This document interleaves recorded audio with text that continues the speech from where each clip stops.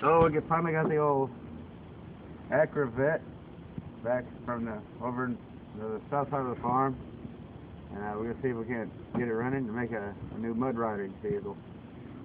Let's see what we got here. Climbing in the trunk. It's climbing in the trunk. Here's the trick, everybody. You keep your legs hanging out so nobody can slam it and lock you in the trunk. That's a good idea, Jeremy. You always keep your legs dangling out, and you might be more comfortable that way too. And you see these little teeny tiny wires. What are you gonna do with them, Jeremy? Alright.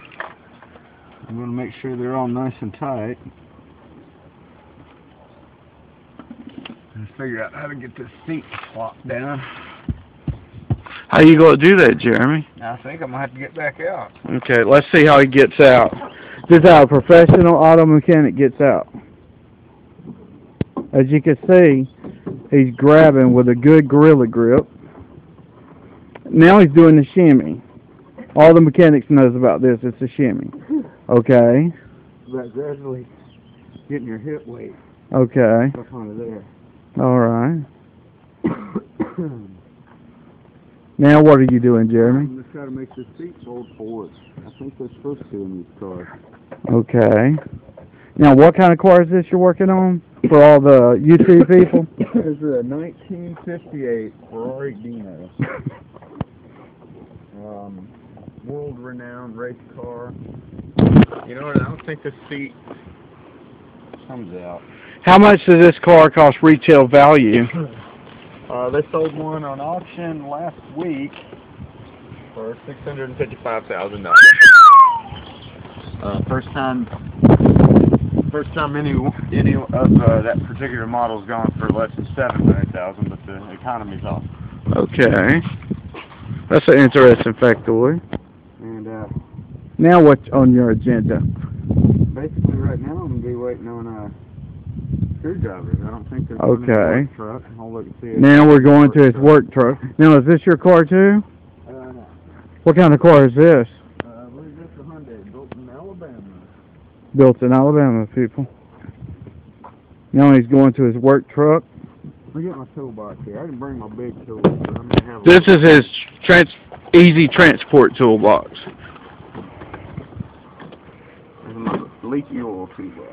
Ain't nothing wrong with that. Now this right here, I want to show y'all this. This is the interesting part. Oh, that's beautiful. This is an adapter. If you've got a late 80s to late 90s to or middle 90s to 2004, 2005 Okay. Force, and you want to put the regular radio in, All right. aftermarket radio. I like you that. don't need one of these. They charge you about $75-50. Uh-huh. I paid $1.50. Where did you get that good tool at? Is it undercover or would you? At Pull Apart, actually. Is that it? Go there. Yeah. Where's that located at for all the YouTube folks? Maybe you can help them out. It's in Birmingham, Alabama, near the airport, McFarland Boulevard. Uh-huh. So you go up in there and take you some tools. Not like today where I didn't bring a dang tool. Okay. That happens to everybody. Yeah, you know, Tip Beer's been off his hands after a couple of days. Now what you doing now? I'm doing the old dig. So basically right now you're doing the old dig. I'm doing the dig. So this is how you dig? This is how I dig for the... Get it. This is what you call, YouTube people, extreme digging. Extreme digging. I may have to use these scissors. Scissors sound good. And just cut like the roof off so I can get to it easy. Okay. This'll blow Bob Dylan and all them. I mean Bob. What's his name? Yeah, that'd blow him away.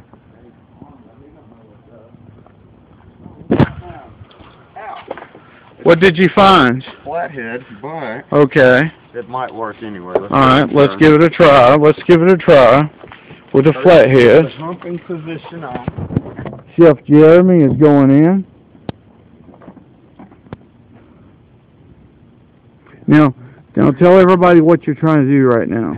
I am turning this screw. There's 3 of them that hold this panel on. Mm-hmm. This panel provides access to the fuel pump. Okay. I've never worked on one of this year model. Okay. I'm not real sure how much access it gives you, but it may give us enough to do some troubleshooting and make sure it even needs replacing. So far it looks good. All what you need to do as you're pulling screws, make sure you Put the screws to the side. secure them in a little spot where they don't roll down with the Is this because you don't want to forget where you put them? Yeah, exactly. So That's a good tip for you two people. Keep up with them. Now, let us know again, do a quick recap for somebody who walked out of the room and they're not watching it at that point. What exactly what we're trying to do today? Go over a quick recap. We're going to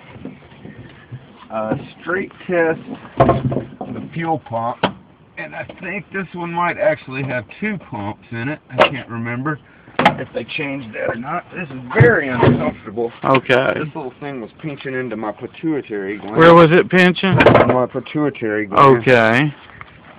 What's exactly pinching? Is it a tire? The latch. So it's better if I just get up in here, lay down, go to sleep. So let's look at your angle. Your angle looks uncomfortable. It's very, very uncomfortable. It's called Honda Yoga. Honda. It's a new discipline amongst the tuning crowd. So you think all the beautiful people in Beverly Hills should start this kind of yoga? Yeah, it gives you enlightenment. You'll feel a certain release of bad spiritual energy as you become one with your mantra and the Dalai Lama. And you yourself, you will become a Buddha. That's beautiful. In transmission. Transient transmission is what we call it. You notice a lot of people on YouTube love to watch people fix cars. They usually get over 100,000 hits. I'm going to fix this car with this one flathead screwdriver. Ladies and gentlemen, I think that would be the first. I think we should name this video "The Guy Who Can Fix a Car with One Screwdriver Only." I'm going to have a little bit of trouble getting this bolt off with a screwdriver, though. If y'all would like to leave comments, please do it below. Tell him how much it helps you out when you watch this video. You got the inspection notices there. You get a hard ground, which I don't guess needs to come up. Alright, here we go. Ready, ladies and gentlemen, here's the moment of truth. Now he's using a screwdriver. The access panel. And there, ladies and gentlemen, we see the fuel pump. It looks good, or does it look bad?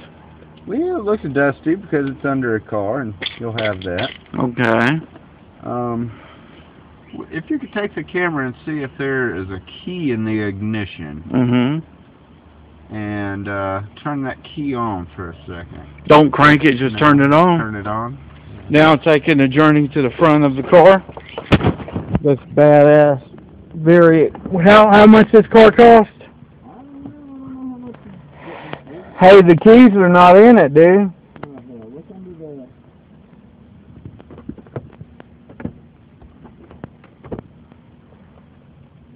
Huh?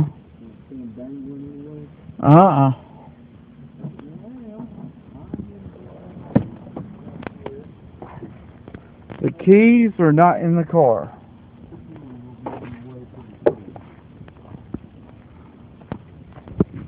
Now we're back at Jeremy, the Chef Jer, and he's not only a chef, he's also a mechanic. I don't know if you can see this at home, ladies and gentlemen. I'm going to move this fresh, organic plastic rubber thing over to expose the linkage here. Alright. I think we can see that pretty good. Push down, and you slide it out.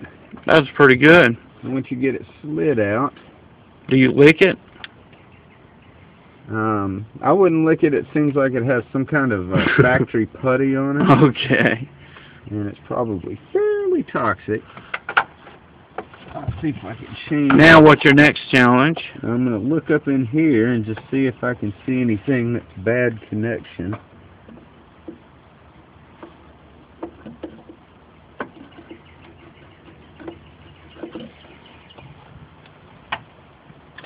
So I'm going to have to really do some yoga now. Now, this technique I learned from Master Kawasaki from the southern part of the Japanese island. That's when you met him when you left a couple of months ago. Very wise man, my guru. He taught me a lot. What you want to do? It's kind of like playing Twister. I can see it good you're gonna too. Move your hand this way. All right. And then duck your head under. Okay. And then use the fingers. All right. Move everything out of the way. And realize that you can't see in the dark. Okay. And once you realize that you can't see in the dark, then you will start to feel the spirit of the Buddha enter through your transcendent antennae, as it's called. And at that point, you will find yourself in a lovely situation. Beautiful. The thing that bothers me is I do not see or feel nary a gas hose going up to this unit. So what should Unless we do? It's pressurized. What should we do now? And we can't find no keys. I think I'm going to de-key straight. Now what he's trying to do is get out of the vehicle. Show me your technique in slow-mo. I'm going to show you a different technique. Slow-mo. I'm panning back where I can get the whole visual. Okay, what is this you're doing right here? This is the almost... Oh, watch out now. Was that a part of your technique? Yeah, it made me escape a little faster. So what did you think about that? Tell us what just happened. Do a quick recap for the YouTube folks. So, as I was pulling it from the trunk, I had to lift my weight in a meditative state, like yogi flying, which doesn't work when you're in a confined space, but it helps you to come around with their claustrophobia. Now let's check and see if it has a second pump. Okay. If it has a second pump, that's not going to be fun for me. Now we're looking for the second pump, ladies and gentlemen. You're going under the wheel. How does it feel under there? It is fabulous. Does it look really smooth? Yeah, it's in good shape. I wish I'd buy this car. How much you think it's sell to you for? Because it's worth a lot of money. Yeah, I don't know about a lot of money, but it's worth what he's probably asking. Now I can't see with the fuel lines go in at all, because it's musty in the way. I'll have to reposition. What is this technique called? This is called the groan and scratch. Groan. Let me look at your back. Nice. Nice. Now he's going underneath. I'm going to try again, people. Around the muffler now. Tell us what's going on. Wires, lots of wires. Not a single golf hose. There's the golf hose in.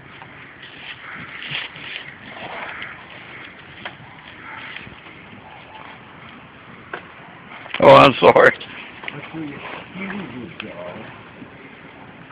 Somebody's pulling up. Oh, that's probably gone.